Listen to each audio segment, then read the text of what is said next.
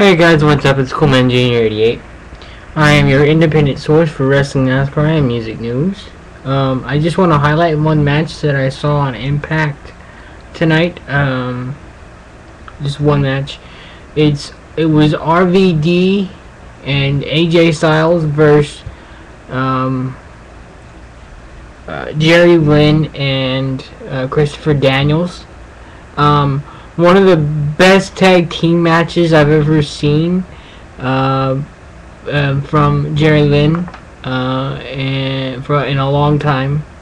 I know he did some ROH work, but the timing in that particular match, Jerry Lynn, Christopher Daniels versus RVD and AJ Styles, was absolutely amazing. I know there was a sequence of moves where AJ Styles ends up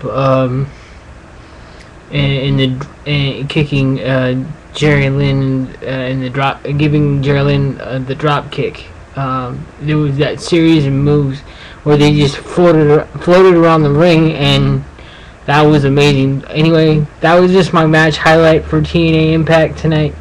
The overall show, in my opinion, there was some okay matches, not great. Matt Morgan and Samoa Joe, I always like those matches because Samoa Joe's in-ring work is outstanding. I love Samoa Joe's in-ring work. As far as the heel promo thing, heel character thing goes, not so much for Joe. I don't like it very much. Via his attitude. I mean, I like heel turns, but they've got to be right. I mean, and they're just not using Joe right. But the in-ring work, as far as Samoa Joe is concerned, is absolutely outstanding. I love it. And then, of course, the main event, Bobby Roode versus Kurt Angle at this Sunday's Bound for Glory. The flagship pay-per-view for this company.